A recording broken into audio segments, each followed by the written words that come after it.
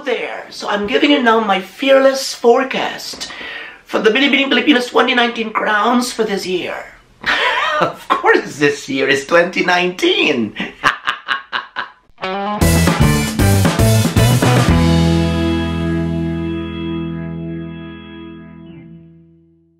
Now, it has been a roller coaster ride for all these beautiful ladies of the Binibining 2019 on my list.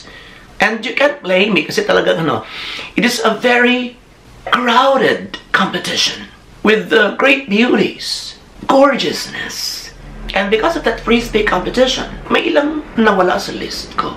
During my previous Hotpicks, meron ako ilang girls na tinanggal ko na. Because sobrang dami nga. Unlike during Catriona Gray's competition, that she stood out. You already had this solid decision to pick Catriona Gray as the Philippines representative for Miss Universe or to Miss Universe. But now, it is really very rich in ideal girls to represent the Philippines to not only to Miss Universe but to other international pageants. So it's still anybody's game. Now, I have come up with my top 15. I had 18 initially, but we have to come up only with 15 because that's the magic number to proceed to the crowns. Let's go.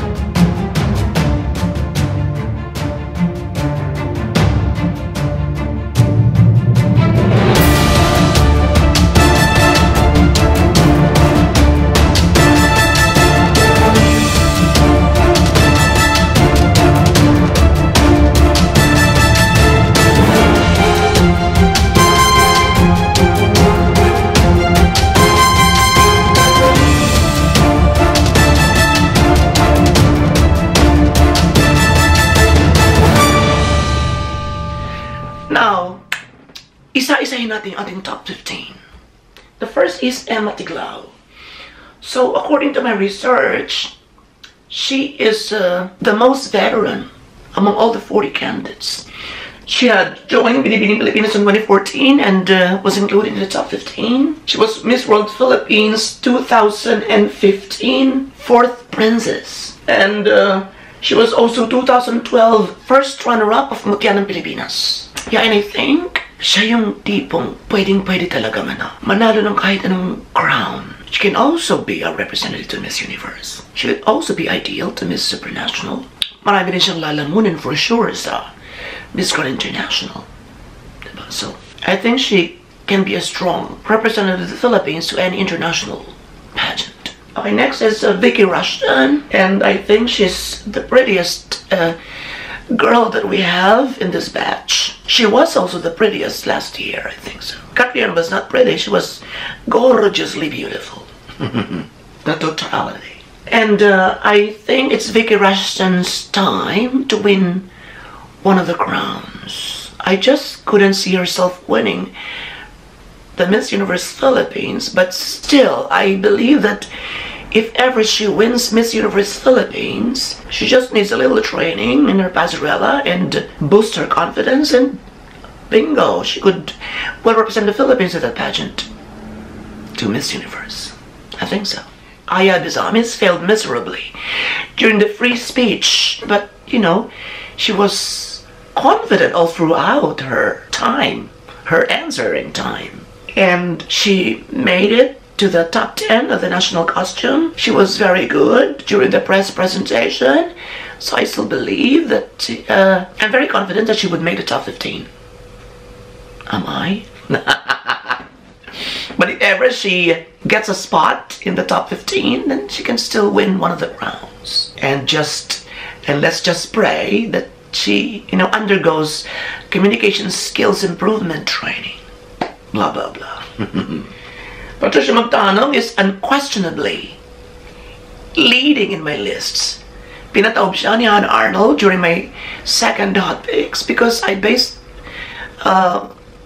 my judging sa judging sa national costume performance, and I think I had no doubt that Hannah Arnold gave one of the most impressive performances during those two events. And let us see later if I would still give her the top spot. Just read the mugging. More for Patricia Magtanong, I forgot. I think she's got everything. Just a little angas modeling sa catwalk, but I think she has what it takes to be a representative to an international pageant. Saka konting dagdag laman. That's all I can say. I love the girl. Just read the mugging. She's got this exotic look na pagkakanda-gandang tingnan. When she smiles, nadadala ka ng kanyang smile.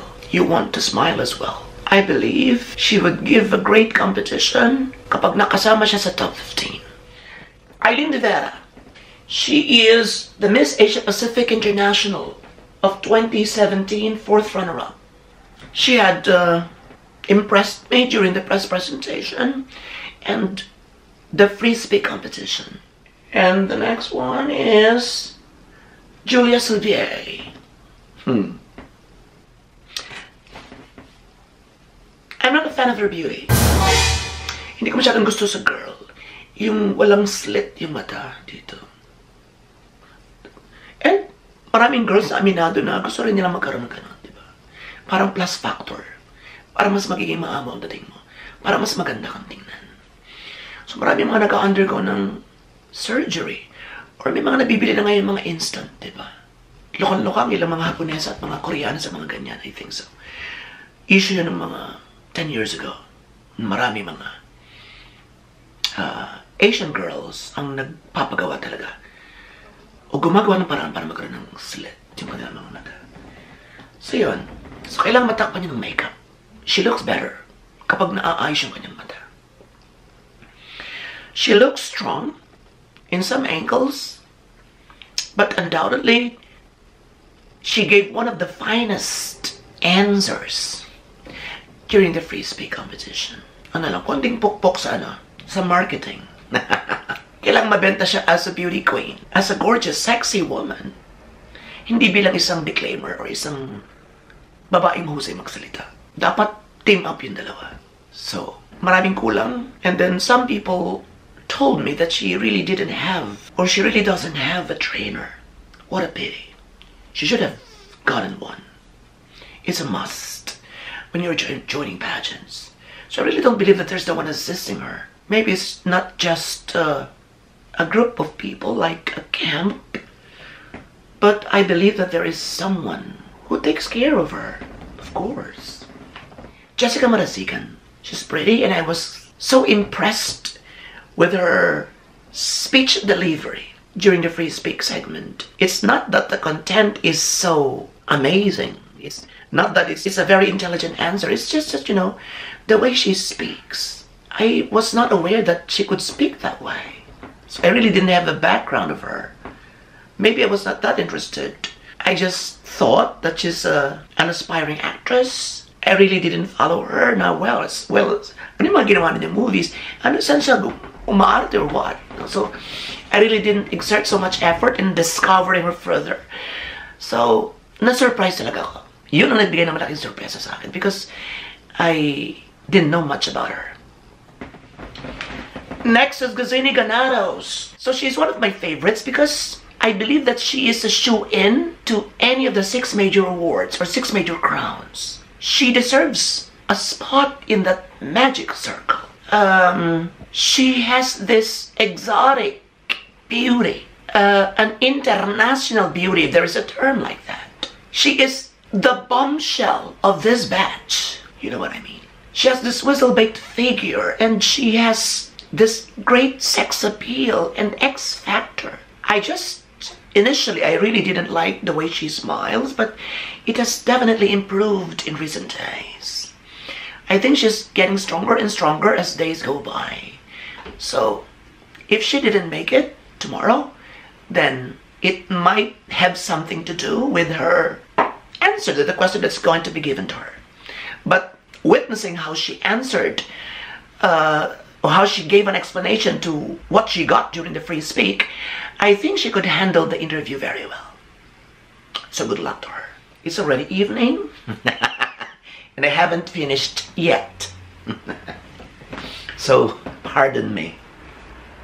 Next is, where is it? Rasham Saeed. Rasham Saeed was one of my top 6 favorites during my first Hotpicks edition. And she was really a great beauty, and I think she has been giving or showcasing a lot of improvements lately. She has lost some leaders recently, but I think she's recovering, returning with a vengeance. I still believe that she could make it to the top 15. Next is Hannah Arnold. She is a statuesque and charming young lady. I want her to win one of the crowns, but in case she doesn't, I hope she's given this runner-up finish, or even none at all. Look at the words back. She came back after not making it big, but I am very optimistic that she might clinch a runner-up position, if not a major title. And considering that she is one of the most popular candidates this year, she might just win Best in National Costume and other minor awards that are based on popular voting. Who knows? Okay, next is Samantha Bernardo. As what her defenders have been saying on social media, her answer was not incorrect. It was correct, it was right, that's how she felt, that's what she felt, or I mean that's what she feels towards her local government or the local administration, that maybe they have made Palawan one of the best provinces in the whole country, that they have done something good for the province, that the people of Palawan have, experiencing a lot of how do you call this, economic development and stability and peace and good governance. So that we should not blame her for the answer, because she's just telling what is right, what's happening. But that's what I've stated in one of my videos. I think you should not go for, sometimes in pageants, sometimes you should not go for what you believe is right, or even if it is really right, but go for something which is also right, but it's popular choice. Yeah, that's safer. One great example is that answer of Nicole Cordovez in Miss Intercontinental. Had she chosen Clinton over Trump, I think it could have been a different story. She could have possibly won. I think so. You're competing, you want to win, so be wise. I don't like it, but it doesn't mean that it's wrong. It doesn't mean that I contradict it. It doesn't mean that I oppose it. It's her right to say what she thinks is right, you see. So there is democracy.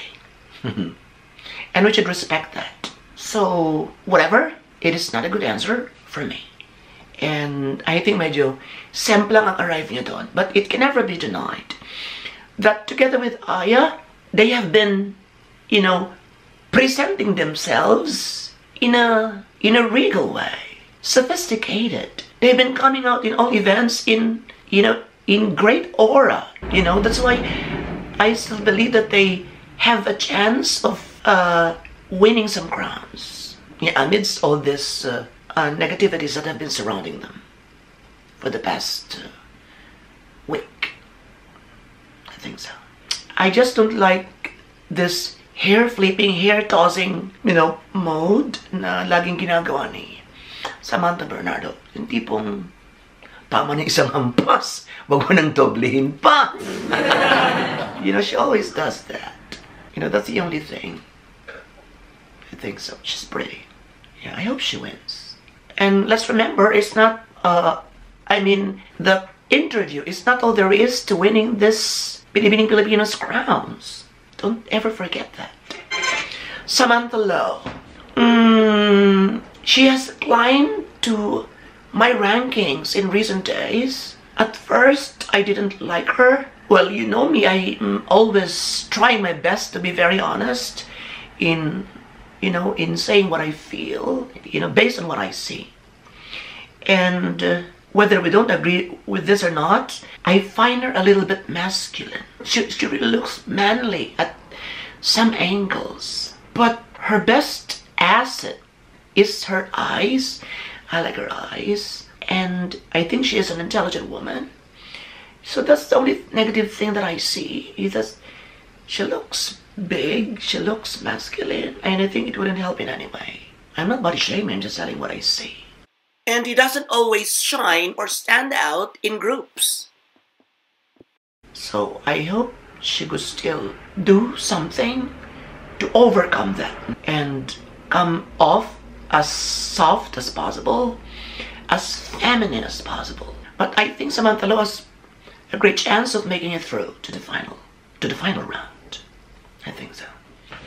The next one is Lauren May Bautista. She is a natural beauty, very Pinay, if there is such a thing, very Pinay anymore. I think she's given a fairly good presentation during the free speak competition. Plus, she is armed with an international crown, and that is Miss Tourism Queen of the Year International in 2015. The next one is Malka Shaver. Well, I'm not really a fan of that kind of beauty, but don't get me wrong. She is a pretty woman, and she speaks well. She had a nice answer. It might not be perfect. She might not have convinced others that she had a fairly good answer, but for me it was kind of okay. And I think she has a better chance of making it through, so I chose her over Cassandra and Nicole. Cassandra Chan, gusto ko yung kanyang mga posing. Ballerina, as she is a ballerina. But she just explains her answers. I have watched some of her videos and she's just so animated, like when she's talking is, everything moves. But yeah, she is well poised.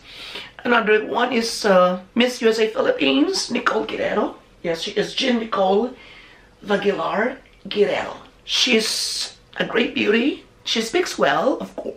It's just that she just didn't impress me during the free speak.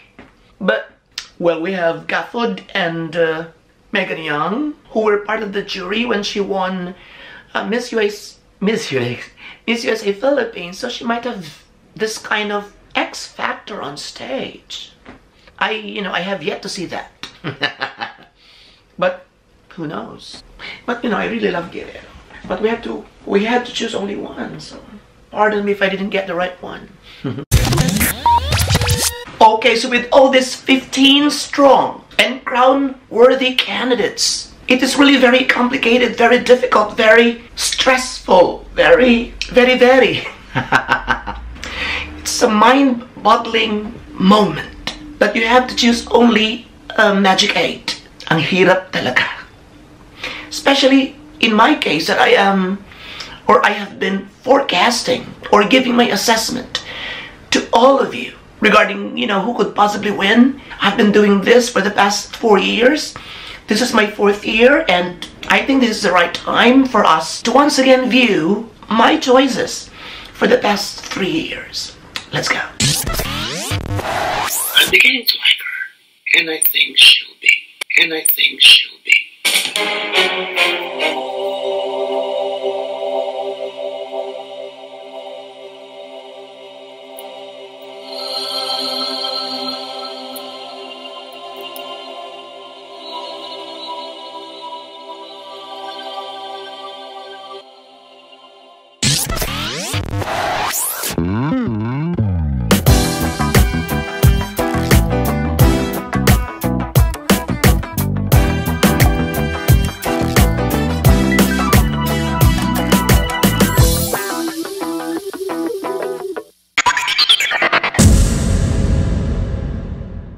So we will now proceed to some of my friends' choices. It is an annual tradition. I invite some close friends in the pageant world, particularly, to give their own choices. Let's go.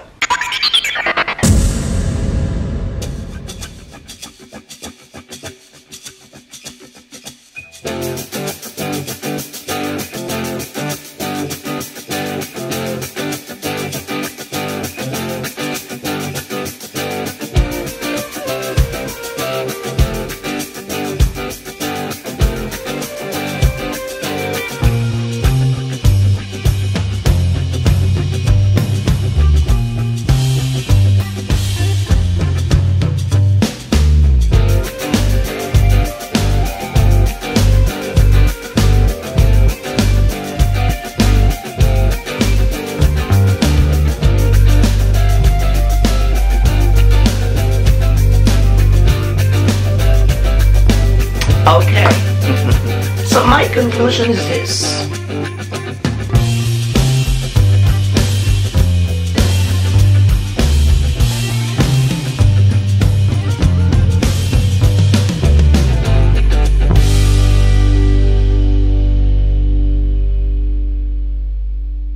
Sasabihin ko na sa inyo, pwede si Patch Magtanong, pwede si Vicky Rushton, pwede si Gazini Canados, pwede si Emma Tiglao for Miss Universe. At iba pa. In my top 15, 10 of these girls are strong enough to clinch a title. But we only have 6, you see? So it's just a matter of luck. And it is not us, the vloggers, who proclaim our winners. But also you. Lahat tayo ay gumagawa ng ating list. Swerte lang kayo. Hindi na namin makikita yung choices ninyo kapag hindi nyo i-comment. But kami, kitang-kita. So, I'm sorry if I fail you, those people who expect a lot from me. Because it's really an epic fight this year. Yung tipong kahit sino sa top 15 ko, pwedeng manalo. Or baka nga may na-miss pa ako. So whatever, thank you very much for joining Robato Views. And here they are now, my magic 8. 2 runners-up and 8 major winners for the Binibining Pilipinas pageant 2019. Here we go.